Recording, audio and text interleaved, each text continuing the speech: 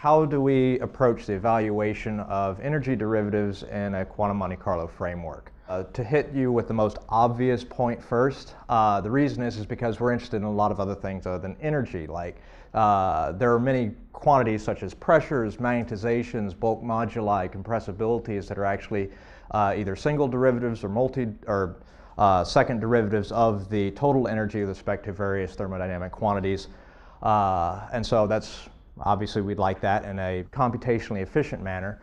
But on a deeper level, for the understanding of solids and various properties, what we're really interested in is locating, one, the local minima in our Born-Oppenheimer energy surface, and two, characterizing what that local minimum looks like.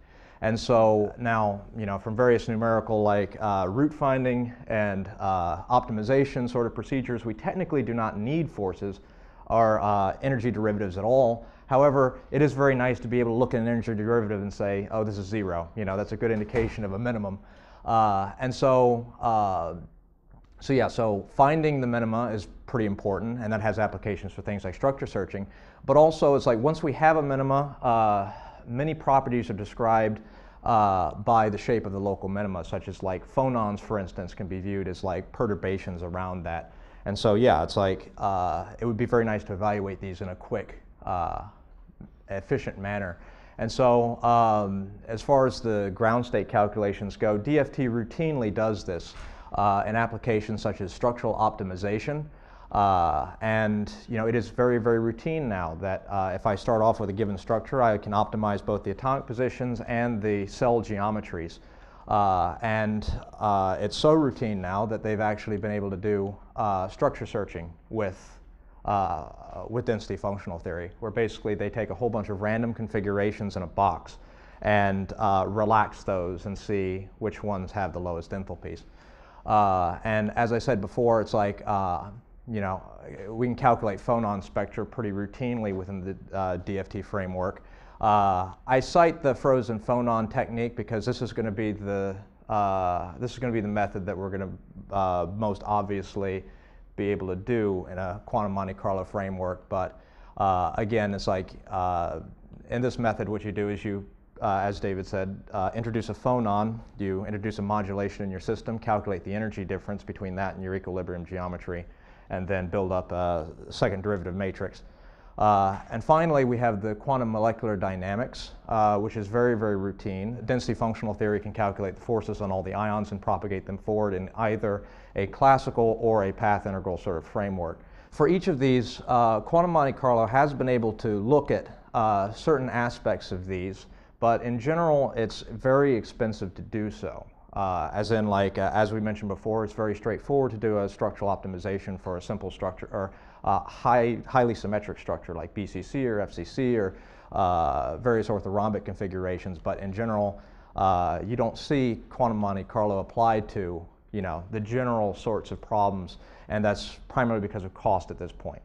And so, before getting into the technical challenges, you often hear it's like, well, even though DFT might not be good for energies, or in some cases, energy differences and everything else, well, at least the forces are good.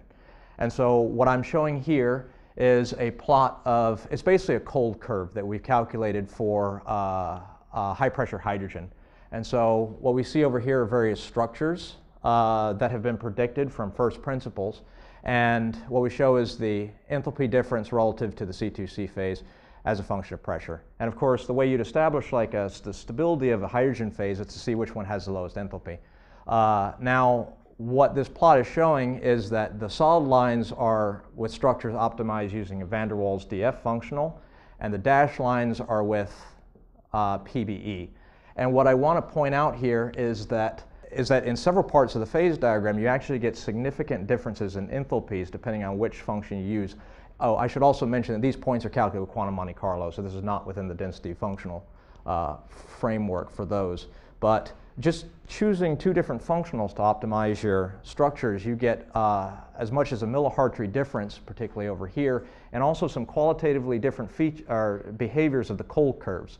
For instance, with the van der Waals DF, we see these two structures being very, very similar in enthalpy, whereas with PBE, we see these diverging. And so The idea is that like in these types of situations and where accuracy really matters, we would like to be able to apply quantum Monte Carlo to answer questions like this. Okay, so for the purpose of this talk, I'm going to be focusing on energy derivatives with respect to various structural properties.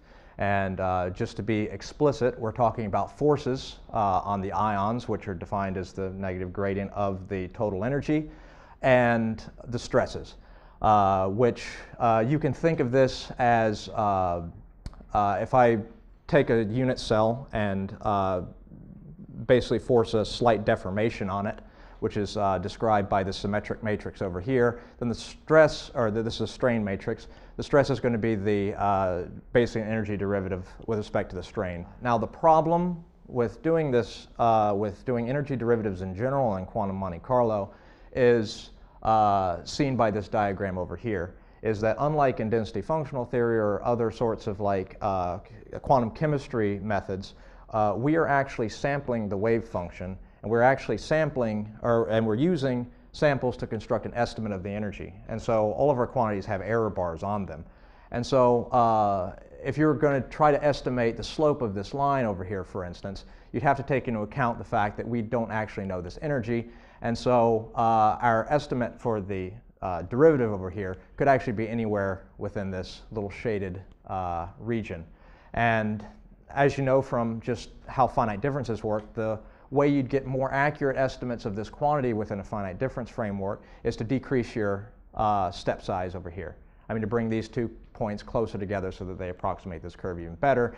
But as you do that, the error associated with the estimate of the slope gets extremely large. And so there's definitely a trade-off between the statistical error you have in your simulation and the systematic errors you have in your finite difference. Yes? You could also use a higher order, right? That is absolutely true, but the problem still kind of remains. As we can, and there's still a trade-off between the systematic and the statistical error. And that's, so, this is just for pedagogical purposes. Because yes, as you said, there are much higher order things, and for some of the results I'll show later, our results are against a higher order method. But in general, because of, just to be explicit, because we have errors over here, the variance of your estimate of the energy derivative is going to go like something like this. This is just a very elementary calculation of error bars and error propagation. But the important thing I want to point out is that we have this step size down in the denominator. So as you decrease the step size, your variance goes up. Yes? Could I just comment to him? Like if you take the next order formula, you get E plus 2 times E plus E minus. You got that 2 in there, so that doubles the error bar. So as you go to higher order, statistical errors can get larger. Yeah. So there's a trade-off. That's all I wanted to say. Yeah. Yeah.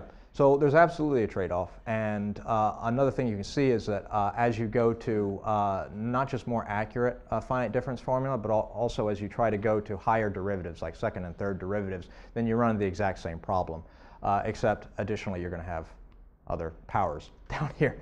So yeah, so what we want to do is we want to be able to estimate this as efficiently as possible. Now, one of the things I have neglected over here is this term over here, which, the actual formula is, I add the variances of these guys together, but I'm going to subtract off essentially a term that depends on the correlation between the estimates here and the estimates here. So, so in the limit of, completely uncorrelated simulations, this term would be 0, and then we'd be left with this guy up here. So, the first thing that we do, and it's typically been done to attack problems like this in a computationally tractable manner, have been the use of correlated sampling.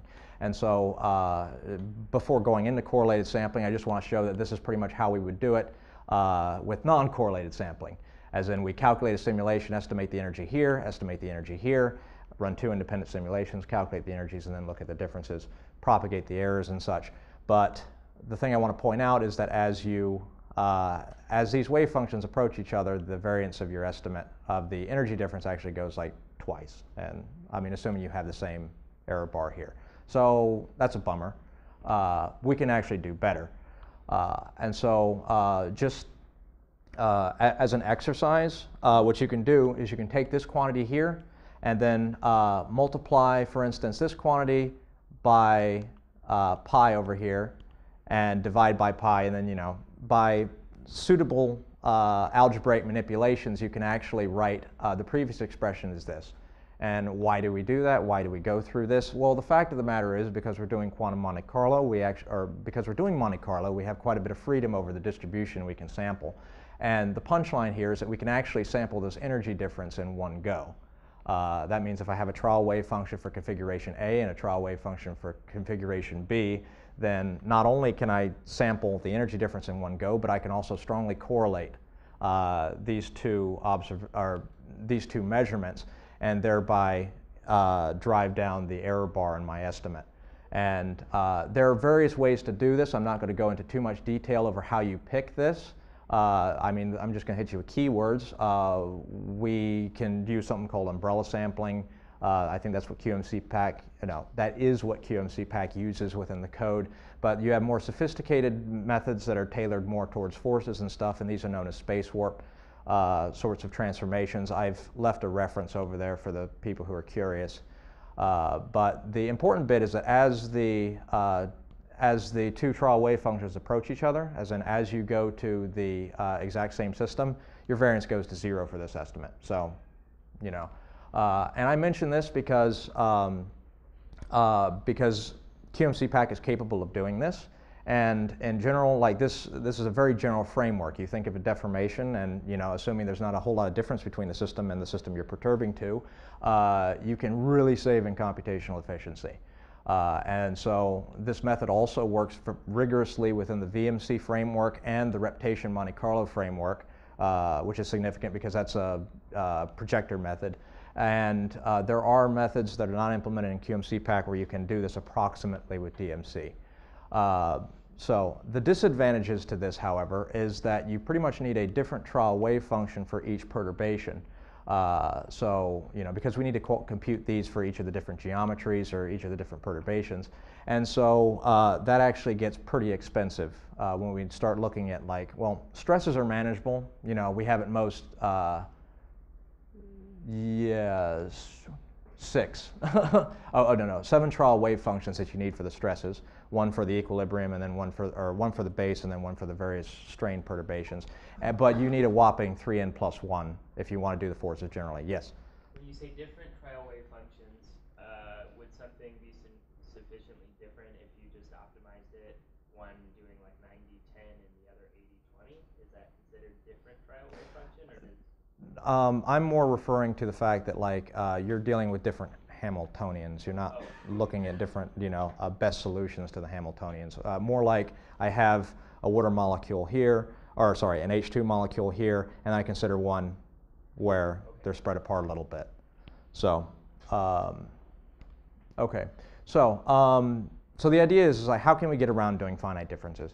And one of the first things we can do, and this is well known within physics and chemistry, is something called the Hellman-Feynman theorem, where, and it's basically stated that, if psi is an eigenstate or if it's a variational minimum, and pretty much if it doesn't, or if your wave function doesn't explicitly depend on this perturbation, this can be a, ionic coordinate, a stress, whatever, then you can actually write out the energy derivative as the expectation value of your Hamiltonian taken with respect to that variational parameter, like the volume or something. And so the most reasonable thing for us to do is take this as our estimator. So because we're using quantum Monte Carlo, or Monte Carlo in general, we do have more stringent requirements than density functional theory or other, quote, analytic theories. And that's that the mean and variance of this estimator must exist. And we also have to be aware that there might be a mixed estimator problem associated with this if this doesn't commute with the Hamiltonian. So one of the first things that we're going to talk about is if we simply crunch through this framework and everything else, as Nielsen and Martin did, then we can actually produce an estimator for the stress tensor, which you can see that, it's like these are the kinetic energy operators for, as it stands right now, electrons, but, this can be generalized. And then we have the derivative of the potential energy here. And what you can verify is that this is actually a finite variance estimator. And yeah, like it's actually reasonably efficient. You don't have to compute 7 different wave functions in one go. You can extract all the information from one simulation. And as it stands in QMCPACK right now, this is an advanced feature. It's going to be fully online and ready for you guys to use soon. But it also currently only works for all electron bulk calculations. But the extension of this to pseudopotentials is not bad. And the way you would end up using this is actually very simple. I mean, we have our Hamiltonian block over here, and what we do is we just add a little simple tag like this, and it's going to show up in your scalar.dat file. And so some of the tests we've done have actually been on like actually a liquid simulation for hydrogen. And so what we did was we looked at like 54 hydrogen atoms at a density of RS 1.6, and we computed the stresses using finite differencing and with this stress estimator, and we didn't find any disagreements with the finite differencing results. Not only that, but when you trace your trace tensor, or trace divided by 3, you'll find that like this is actually the same pressure we get by the virial theorem and several other methods. So not only that, but we can also use this to compare against the stress tensors estimated by various density functional methods. And so what I have here is a stress tensor from QMC in gigapascals, and then I have the percent error of the LDA relative to this result. And so we see this is on the order of about 6, around 6%. For the off diagonals is pretty good except for this guy over here. And then as we see, it's like LDA is really good, PBE goes up, and then van der Waals, these get pretty horrible. HSE comes in with the best overall. What's interesting though is that we've actually benchmarked hydrogen in this regime before and found that the trends of the pressure errors, just the pressure errors mind you, have followed this exact same trend. And so we're seeing that like not only is this giving us consistent results that agree with finite differencing, but it's also picking up the exact same trends that we know from nice, rigorous studies. Excuse me. Yes? QMC is DMC or VMC? It is actually, this is with an extrapolated estimator. So it's with diffusion Monte Carlo, variational Monte Carlo, and we're doing finite size corrections on top of this. So this is like the best you're going to get for a, periodic disordered configuration of 54 atoms. Yeah. So, yes? This stress estimator is using the Home and Climate theory to evaluate. Essentially, yeah. And so just one question. Yeah. Is it possible to include higher order estimator, for example, second order derivatives or something? Let me see here. I personally have not looked at higher order derivatives, but there's two. I mean, in theory, no, but you have to worry about, again, whether your estimator is like finite mean, finite variance, at which actually I'll illustrate the problems with this when we talk about forces over here. So let's pretend I try to do this exact same derivation, everything else with forces, where I just take a derivative of the potential energy. The problem is that even though we can get a mean out of this, the variance is infinite in this case. And the way you can see that is what I've done is I've written the force on an atom situated at the origin in polar coordinates. And so, obviously, this guy is well defined, these terms cancel, and everything's good. Now, if I want to take the average or if I want to evaluate the variance, what you'll see is that this factor does not cancel, the 1 over r to the 4th factor. And so as you have a divergence over here. And so this means we can't use the central limit theorem. We might be able to, quote, evaluate a mean, but it doesn't mean anything if we can't bound it. And so what is implemented in QMCPACK was actually developed by Simone Chiesa, Dr. Sepperly, and Shiwei Zhang. And what it does is it treats the divergent term, or it basically constrains the shape of the 1 over r potential as you go to the origin, and it's based on physical kind of motivations. And so the way that works is we split our estimator up into two parts. One is outside of a shell. This is going to be our exact Hellman-Feynman estimator. And then we have this little bit inside the shell. So far there have been no approximations. This is still completely rigorous. And then what we're going to do is we're going to define something called a force density. And what we're doing is, or a radial force density. And basically what we're doing is we're taking the solid angle part of this integral and just spherically averaging it. So you'll see that, okay, that's fine. You know, you can write this out. That's okay. Now the big insight here comes from the fact that on physical grounds, this force density must go to 0 linearly as r goes to 0. And the reason you can see that is assume that this guy does not go to 0 at r equals 0. Then what that means is that this cosine function averaged, or the average of this cosine over this density, you're basically going to have to have like a difference, an unphysical discontinuity in your density in order to produce, you know, something like this. I mean, a non-zero force.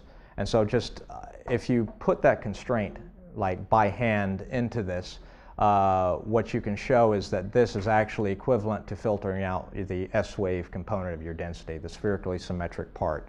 And what I've done here is I've actually just expanded the force density operator, or the force density in terms of spherical harmonics. So you can show that as you chop the, or as you force r to go to 0, the A component here has to, you know, be 0 as well.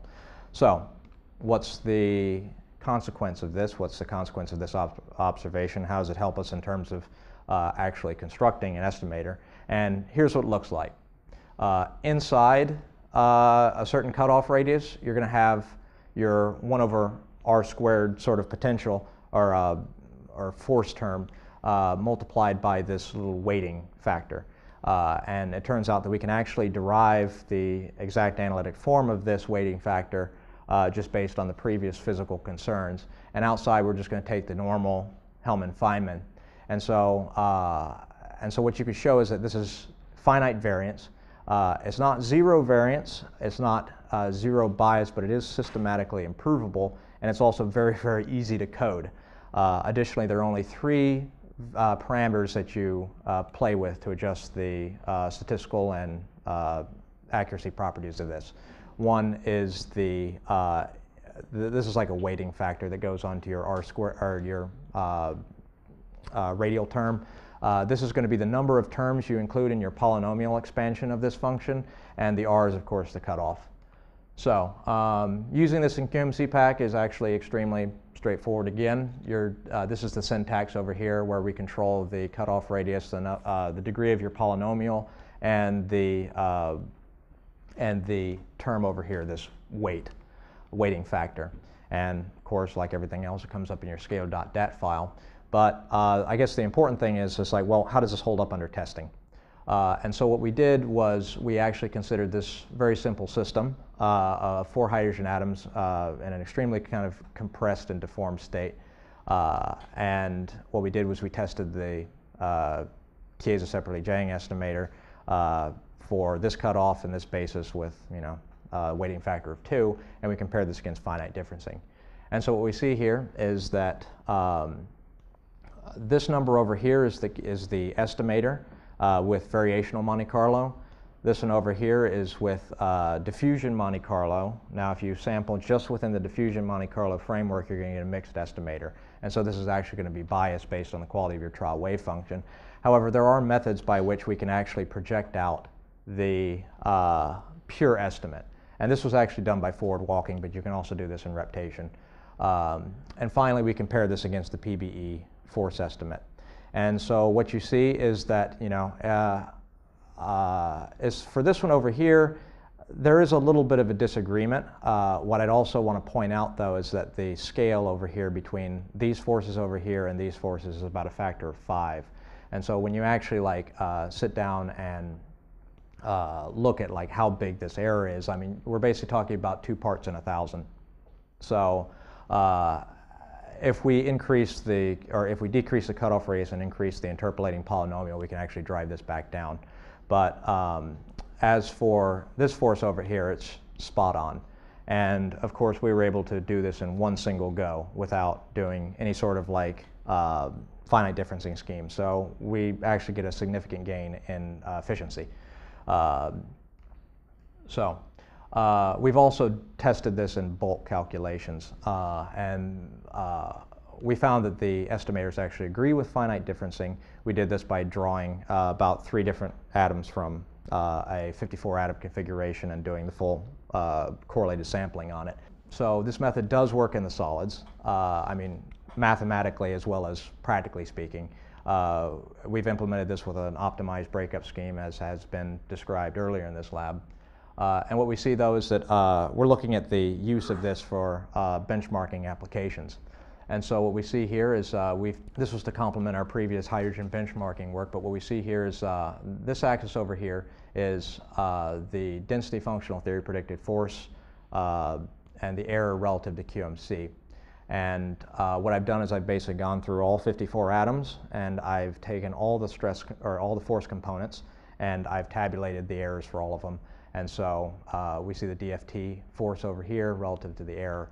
And so okay, that's fine, but what I want to point out is that this is the force error relative to HSE, and so the error distributions for all these force components is actually very, very similar for both of these methods. Additionally, you look at the outliers over here, and they're kind of in the same place. Basically, QMC and HSE give kind of qualitatively, or they give qualitatively similar pictures, except the ultimate determinant here is going to be in terms of like which one is numerically better, which it seems like what I would read from this is that HSE predicts variations from PBE that are much less extreme than QMC does. But again, the error distributions are very, very similar. And so with the Chiesa separately Jang estimator, to summarize, it's simple, it's accurate, and it's actually very efficient for light elements. Now the disadvantages are is that it's a mixed estimator, so you do have to go through the additional machinery of doing either an extrapolated estimate or a forward walking reptation sort of thing.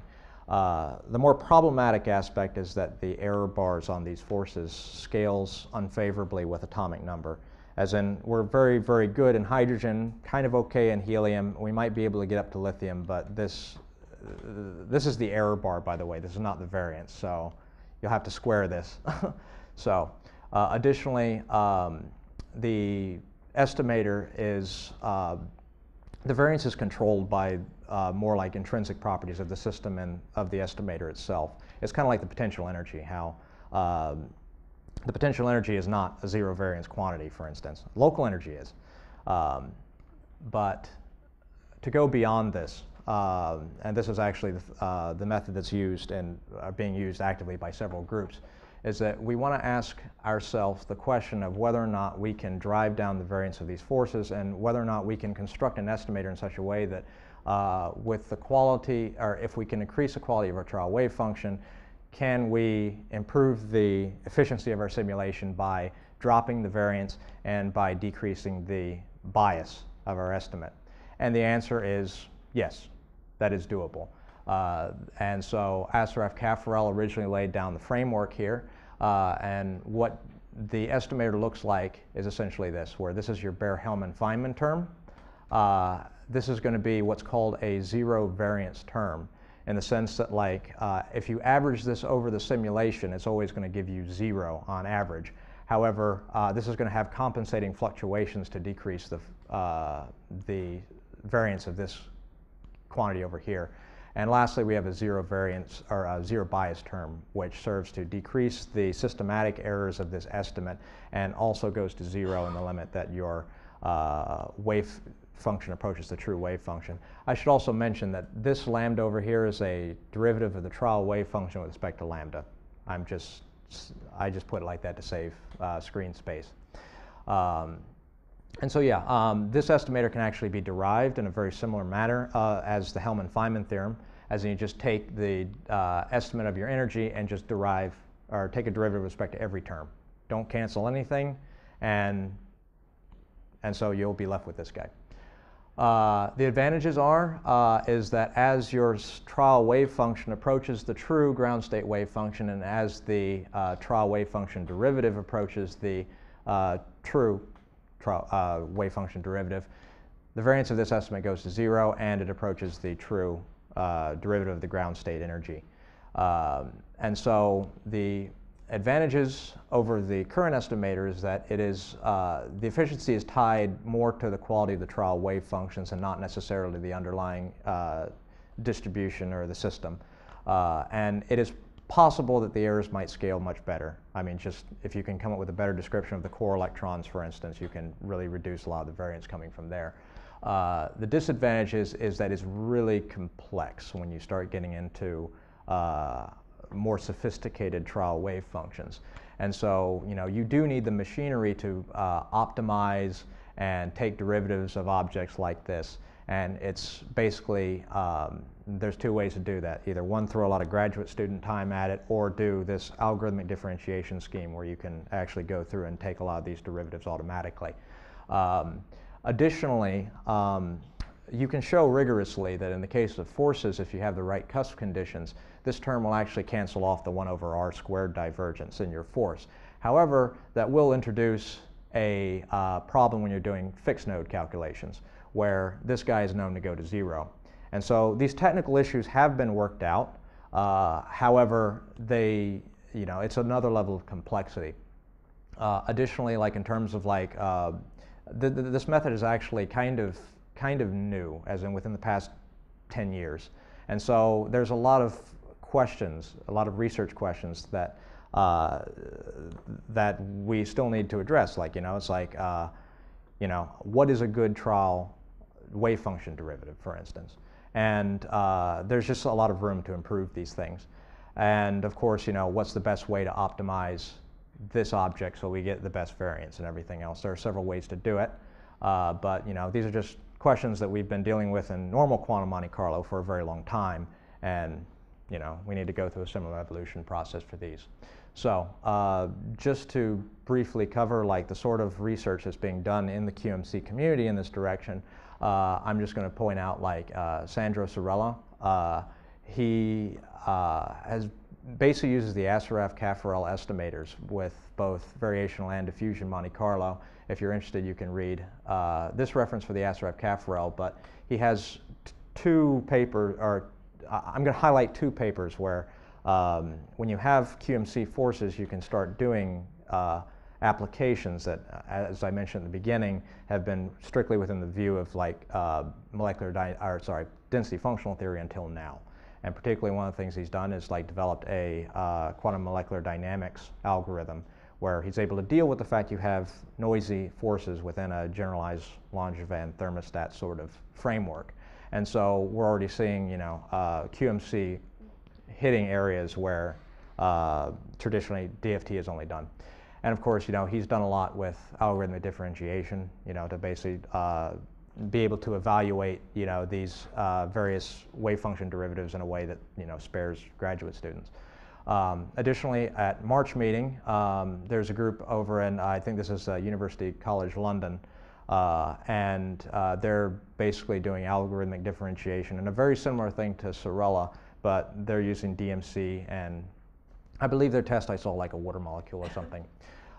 In a completely different vein, we have this group over here, you know, Scani, Filippi, and Moroni, who are doing nudged elastic band calculations with QMC. And again, I believe this is still within the ASRF-Caffarel framework, but what's interesting about this is they're basically implicitly doing structural optimizations within the QMC framework. And I believe they're using the linear method. I'll have to double check that. But there was a talk by Moroni last year where they've talked about a lot of the improvements they've made to the ASRF-Caffarel framework, including clever additions to the zero variance term and stuff.